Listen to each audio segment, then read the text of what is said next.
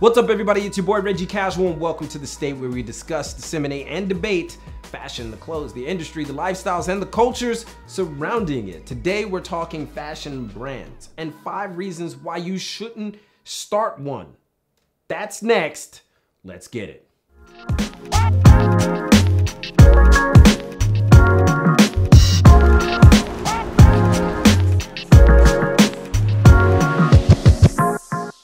All right, so the first thing is that it's just a low rate of success. Compared to other industries that enjoy a 50% or higher rate of success after 4 years, fashion brands typically fail at a 53% rate. And that's just counting the ones that register, not to mention all the ones that never really say that they're a brand or start anything yet. And one of the biggest reasons is that many would-be fashion brands are started by individuals with a heavy interest in the creative process and not in the business process, and often fail to understand how to reach the people they want to reach in a highly competitive field. And on top of competition and having less savvy business acumen, it's been exacerbated by the sheer amount of individuals that can start labels, all while neglecting the business aspect entirely outside of promotion, because it's just that easy. But we'll get into that a little bit later. All right, so the next thing is logistics. Now, if you can't just sit down and go over the logistics of your potential label, your potential fashion brand, then what are you doing really? I mean, the creative process of making a label is actually the easiest part because it's what you actually want to do. But the logistics are often frustrating and more often than not, ignored. Like finding a sample maker, a manufacturer, building a customer profile, understanding your market, sales channels, shipping, line sheets, lookbooks, financial outlook, and building a potential client list. That's all boring. It's terrible. It's boring because all those things are hard because it's the actual work. I say this all the time to brands I consult with. Closed mouths don't get fed, and a closed mind doesn't get experience. Understand, the other stuff that you learn will increase your odds substantially, so learn it. It's not foolproof, but it certainly helps to know all that stuff. Just a surface level will help you out tremendously. And this next one, people are gonna get mad. A t-shirt line is not a fashion brand. I know I'm gonna catch a lot of flack for this, but a lot of cats are confusing a t-shirt line with a fashion brand. These are two totally different things. And it's not your fault. It's not your fault if you believe that. Streetwear has had us all believe that starting with a good old t-shirt will be the best way to start your label. You know, get your funds up there and then maybe you can make whatever you want. And that used to be the case. Why? Because it's easy, it's relatively cheap. And if you succeed, you can make a bundle with little upfront costs compared to making an actual cut and sew piece. The fact of the matter is, it's not the late 90s or early 2000s anymore. People are more savvy and literally anyone can make a graphic t-shirt today. Like your grandmother can make a graphic t-shirt today, easy. In fact, the most promising labels you see are coming from artists, actual clothing designers, and those that take the time to create something new and or fresh, even in streetwear. Take Samuel Ross of A Cold Wall.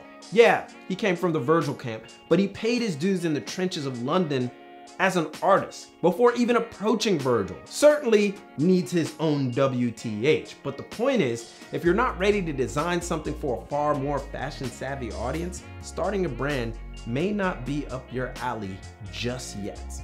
And that goes into the next thing. You're just not known for anything except trying to sell your brand. Now, this is optional, but I believe today this is so important. Back in the late 90s and early 2000s, if you started a brand, it was a crazy thing to accomplish. Think of all the people, Bobby Hundreds, Jeff Staple, James Jebbia, Sean Stussy, and to a lesser degree, Nigo and Hiroshi Fujiwara, because they were known outside of fashion. But nonetheless, these guys became known for starting brands, streetwear brands, something at the time that seemed hard to do. And it was. Access to cool stuff and how to make it was hard to come by during that time. But in this age, starting a brand is as easy as going to Printful or any other person that helps you do the stuff easily and just printing on some stock tees. It's not special anymore. If you're gonna start a brand, you essentially have to be known for something else besides the product you wanna sell. Like, Maybe you make cool artwork like Cause, or again, Samuel Ross. He made some pretty cool artwork. Maybe you come from a photography background and you got popular on Instagram. Maybe people will support you there. Maybe you started a YouTube channel that talks about fashion.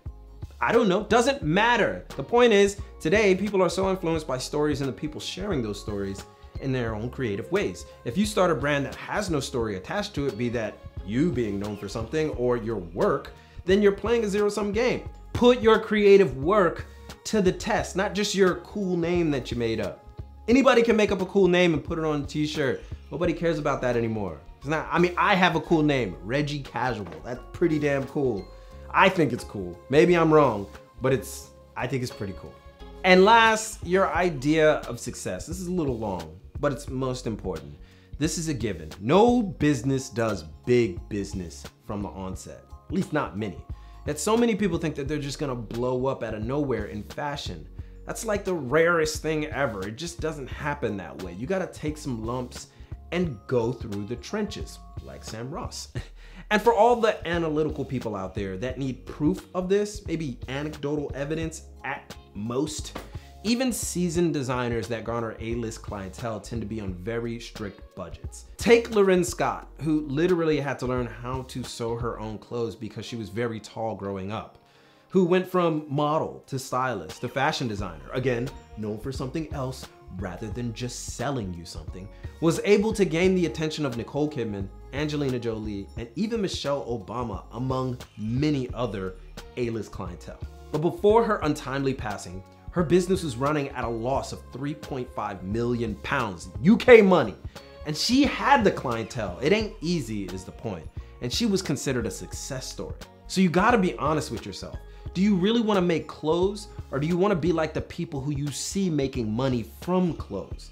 You know, I've met countless individuals vying to become the next Virgil, the next Kanye, or even Kim Jones, not themselves. Sure, their influence and inspiration is an awesome thing, but if you're looking to measure up to those behemoths right now instead of focusing on the work, then you'll never get to where you want to be. To put it bluntly, if you're looking for validation from everyone, you're setting yourself up for failure.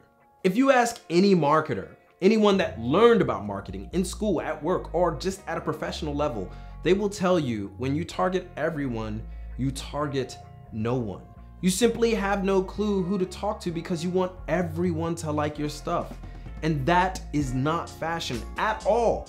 Fashion is all about niche, different strokes for different folks. You don't have to have everybody like your stuff because you don't need everyone, you need true fans. Don't let the bright lights fool you though, unless you do let them fool you. And if so, this fashion thing just isn't for you. Now, I know we all want to make money, especially from our passions, better opportunities, better access, etc., etc. But if you're making a brand, shoot for the fences and be prepared to work incredibly hard. Like Jesus hard, like Jesus hard, like Jesus hard, that hard. And that's it for this week on The State Business. What? But question as we do, what are your issues about new brands or individuals that make new brands, or are you making a new brand, and what have been your pitfalls or successes? Any tips? Let those be known in the comments. Give a thumbs up if you like this video, and follow your boy and The Casual Official at Reggie Casual and thecasual.co on Instagram. そしてまだやっていないなら subscribe 忘れないように. If you haven't already, don't forget to subscribe. But most importantly, keep it locked right here for all of your info on international street fashion and culture from Tokyo. It's your boy, and keep it casual. よろしくお願いします. I'll see you guys in a minute.